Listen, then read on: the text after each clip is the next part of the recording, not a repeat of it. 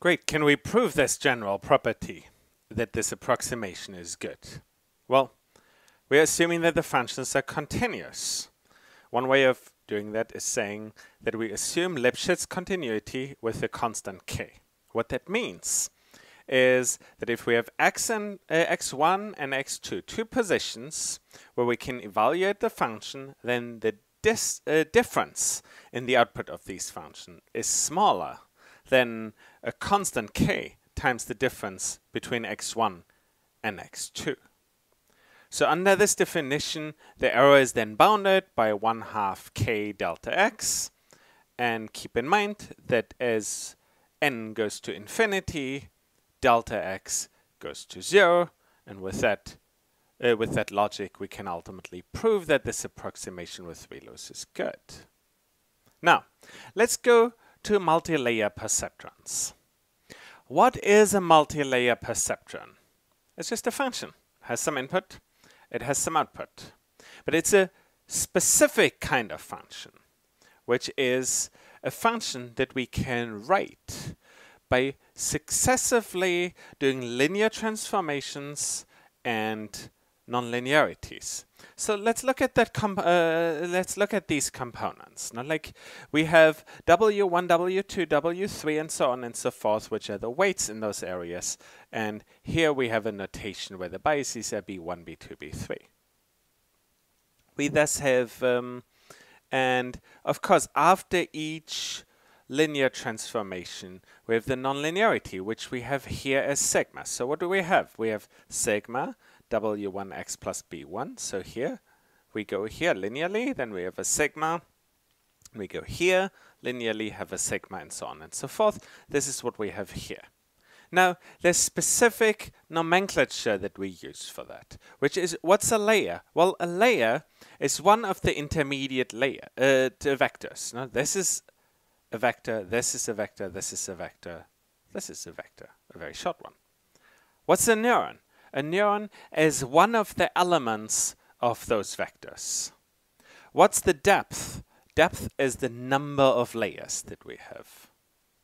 What's the width? Width is the dimension of the layer, the length of the vector. What are the weights? The weights are the linear matrices that connect one layer to the next. What are the biases? Well, we add them. These are the B's that we add to. And then we have the activation function on nonlinearity, which is the function sigma that we're using here. Okay, so that is these are the words that we use for relating to this function. And it's a specific function that makes it relatively easy for us to optimize. So let us design multi-layer perceptrons now. What do we need to initialize? Well, we need to know all the layers. No? Give me the number of layers and the right sizes and the nature of them. And then we will need to define the forward computation. Keep in mind that autograd will give us the backward computations that we need to get to the gradients. So what do we need? Get me the data in the right format. Do a linear to layer transfer function, and then apply a nonlinear function. So that's the general logic of MLPs. And of course, that set of linear transformation with nonlinear application and so forth will be stacked multiple layers with a loss function on top. Now, there are three ways of creating a neural network in PyTorch. The first one is the module way of doing it. Then we have the sequential way of doing it. And then we have the module list of doing it.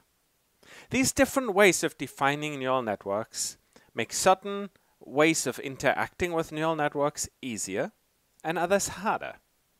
So it is time for you to learn about them by writing a general function here. So what we'll now do is we'll build a general function that makes homogeneous MLPs. We will tell it the inputs.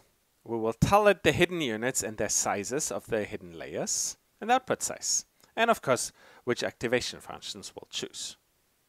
And thus, we will be able to efficiently construct MLPs and compare different MLPs that are built in slightly different ways. For example, it will allow us to say, well, what would have happened if we had chosen a different activation function? So now it's upon you to build it.